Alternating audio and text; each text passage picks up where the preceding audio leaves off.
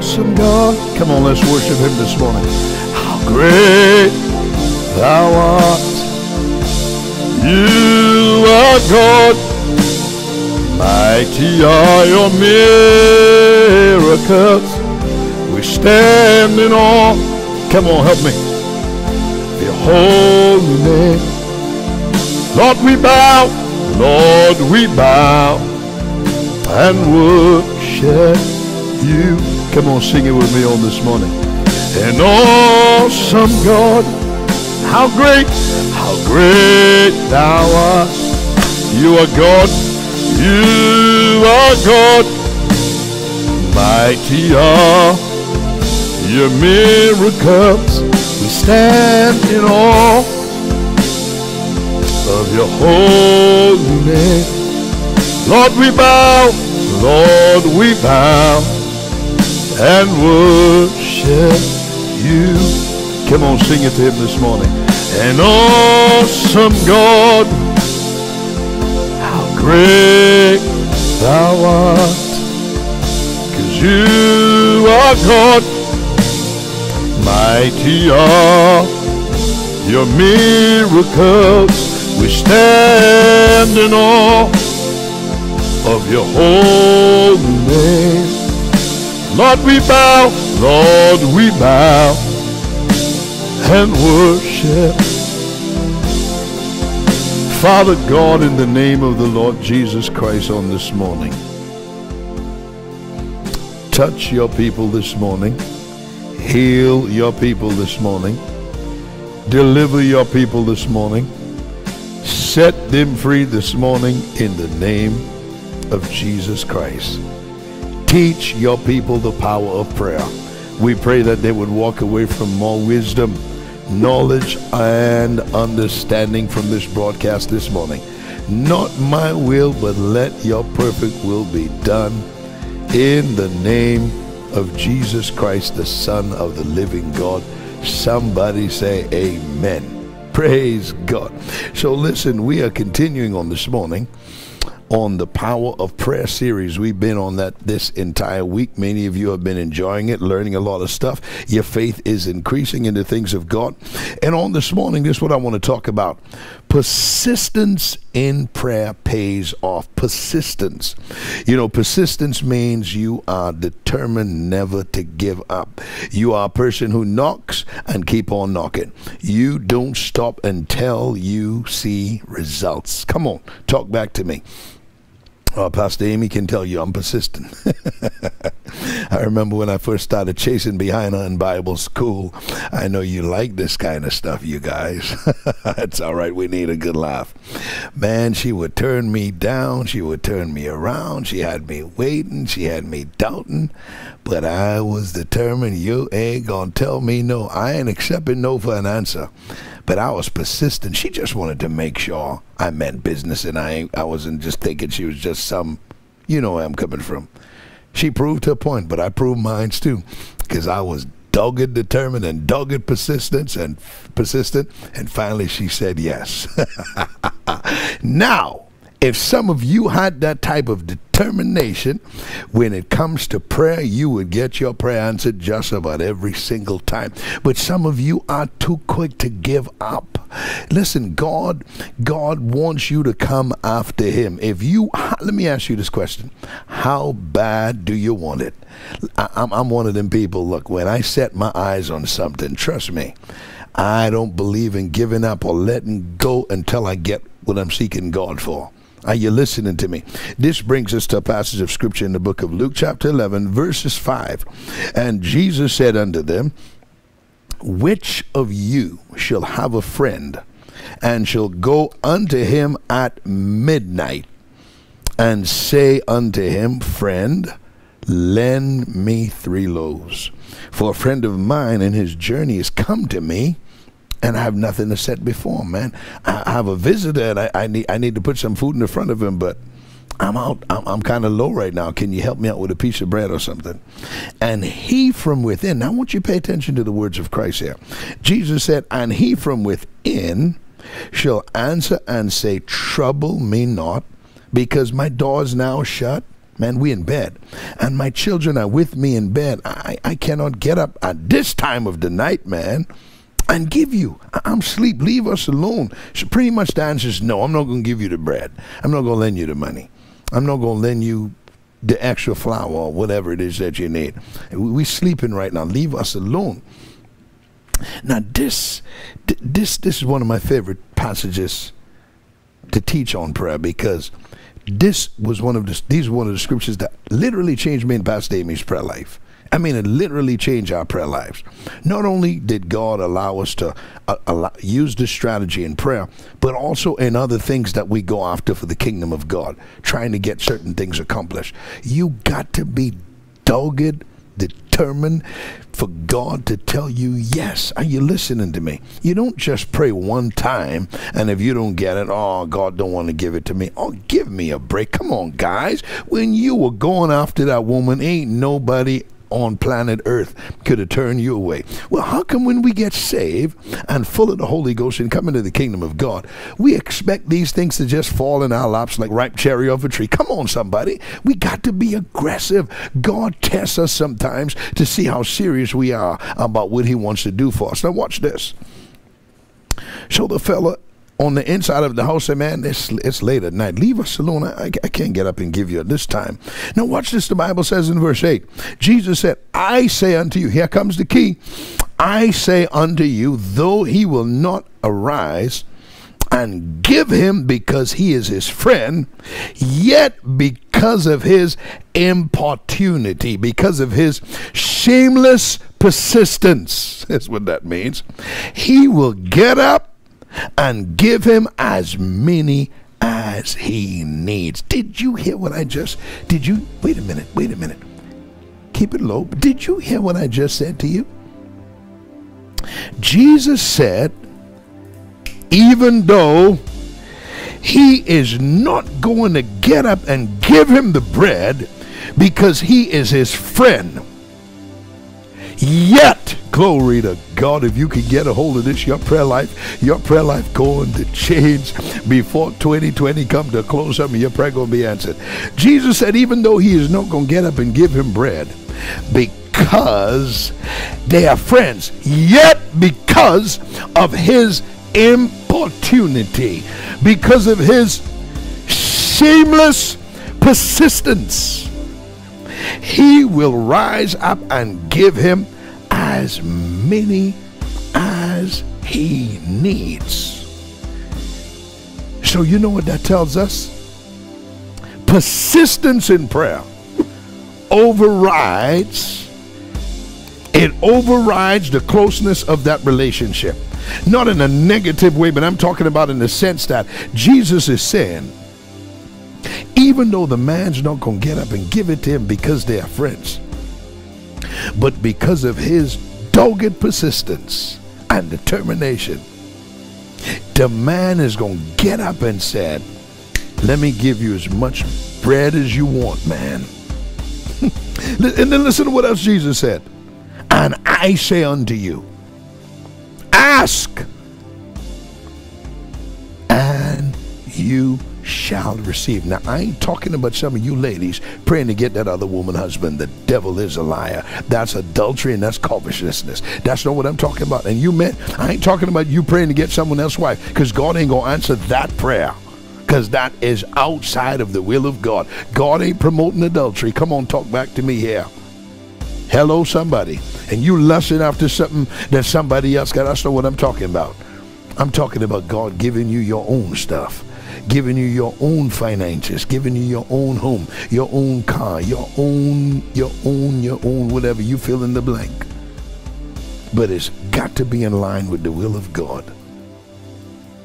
Jesus said, even though the guy is not going to get up at midnight and give the man the bread because they are friends and are good buddies, yet because of his persistence, his importunity, Jesus said he's going to get up and give him as much as he needs. That is what changed my prayer life. When I realized I can't just ask God about it just one time. I've got to show God I mean business with it. And you know, whilst we are praying for God to do some things for us, do you know God is working on us? Because sometimes, this is what I learned in my relationship in walking with God. Sometimes when you first ask God for something, it's not that it is not His will, but sometimes you are not prepared to receive it. You are too immature or too irresponsible, or there are some things God needs to work out in your own life and bring you to the place that when He does answer your prayer, you are responsible enough and wise enough and have the mind of God concerning this thing enough to know how to act and how to carry yourself and how to manage what God gives you. Can I get a witness here? You know, Jesus said, if you be faithful in the small things, God will make you ruler over much. So why is God going to give you $1 million when you can't even manage $20? Come on, God don't operate like that. Why is God going to give you $1 million when you ain't even faithful with $100? Give me a break, saints. Listen, listen. God gave us a brain. He gave us common sense. It's not a sin to use common sense. Are you listening to me? When He said lean not to your own understanding, He is talking about leaning on the way the world does stuff as opposed to the way God would have you to do it. That's leaning to your own understanding. Notice He didn't say don't lean to your common sense, because common sense would save a whole lot of us out of a whole lot of trouble.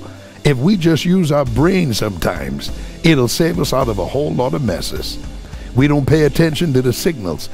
You know that person ain't trustworthy. You are catching them in this lie. You catching them in that lie. You smell liquor on their breath. You smell marijuana. You smell some type of dope on them. And yet you trying to bind the devil. Oh, God, save this man and bring him into my life. And then you marry an unsaved person outside of the will of God, because the Bible says be not unequally yoked together. And then you wondering why all hell breaking loose in your marriage. Because you never should have married the guy in the first place, because God was trying to get your attention. You just thought your family are just jealous. Yeah, sometimes that's the case, but I'll tell you what, if you got a spiritual family, sometimes your family can see that fella is a piece of garbage. He's no good and means you no good, and you just think they're trying to stop you. That time it was God working through your family and friends and church people and pastor trying to rescue you, but you with your stubbornness are so determined to have your own way. You march forward and you go ahead and do it. And now you are living in a Lord have mercy. But you in it now, and you need to just pray through. Now you really need to pray God save him and deliver him and set him free, because you in it now. Amen. I just had to go in that direction. The Holy Ghost pulled me in that direction. I make no apologies for it. I love him too much, and I love God's people too much. But you got to be aggressive. You got to be determined. You know, there was a false teaching, if you ask God for something more than once, you don't have faith. Well, I dare you to call Jesus an unbeliever. Tell him he's full of unbelief. Jesus laid hands on the blind man the first time, and he said, what do you see? He said, I see men as trees. Jesus said, let me lay hands on you again. Man, if Jesus had to knock more than once, where does that put you and I? Jesus said, ask and you shall receive, seek and you shall find, knock and it shall be open unto you. Here comes verse 10. This is the part I love. For everyone that asketh, receiveth. My God, you ought to have been shouting. Hey, I feel the Holy Ghost. I said you ought to have been shouting happy, because your prayer is going to be answered. Listen. Persistence in prayer pays off. Jesus said, for everyone that asketh, everyone, my God, he said, everyone that asketh, receiveth. And to the person who seeks, finds. And to the person who knocks, and keep on knocking, it shall be open. My God, somebody help me give him praise. Somebody help me give him praise. My God, listen, I can't go like that. I got to read this. Listen to Angel's testimony. Angel said I wanted to share my testimony about my second breakthrough in the past 2 weeks. I have been following your ministry for a year now, and I truly feel that you all are led by the Holy Spirit. You are absolutely right, Angel. I was praying for a better career opportunity, and I received that today. I applied for a job back in August that I have been looking at for so long. I got through the interview process in September, but in October, they emailed me to inform me that they had chosen another candidate. I cried and prayed simply because I needed something better for my family and for myself. But this angel didn't give up.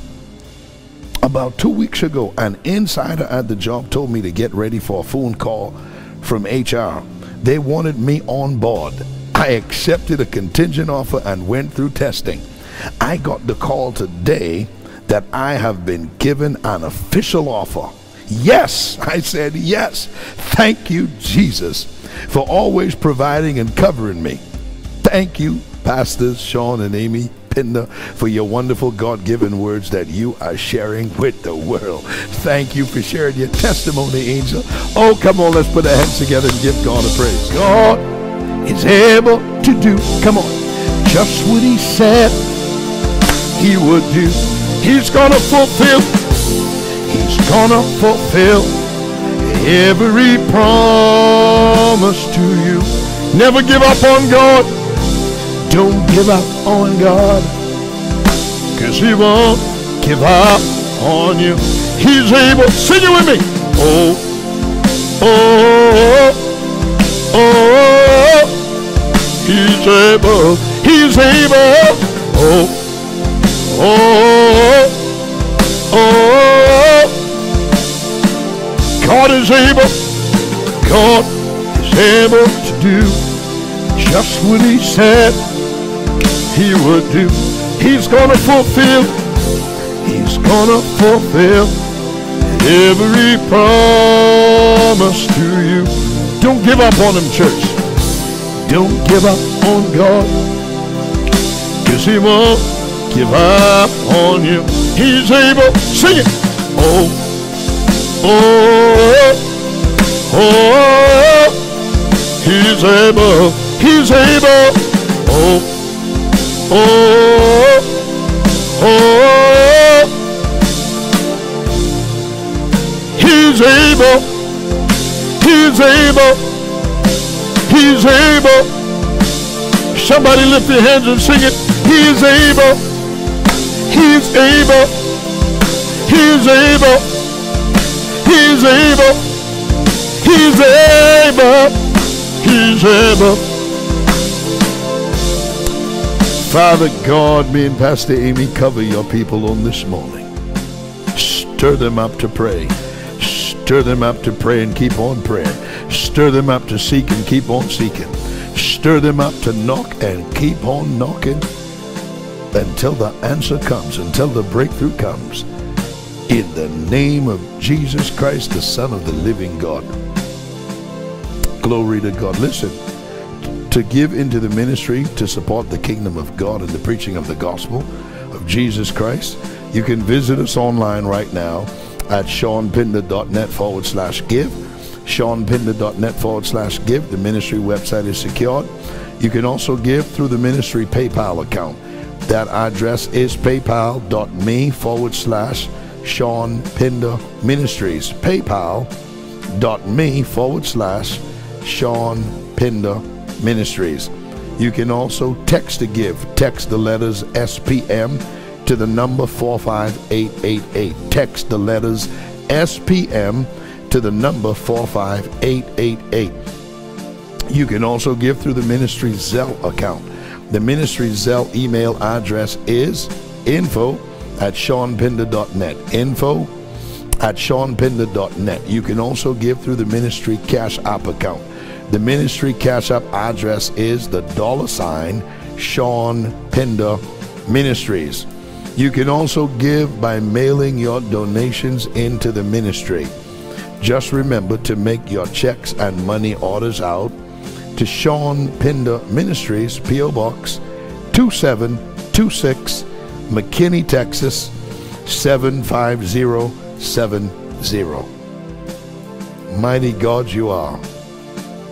Sing it with me. Oh, oh, oh, oh. He's able. He's able. Oh, oh, oh, oh. Listen, we invite you to click on these videos right over here to my left, which is your right. Enjoy those other videos. They will build your faith. They will inspire you. Never forget, me and my beautiful wife, Pastor Aimee, we love you. We appreciate you. Looking forward to seeing you again on tomorrow. God bless. Bye-bye.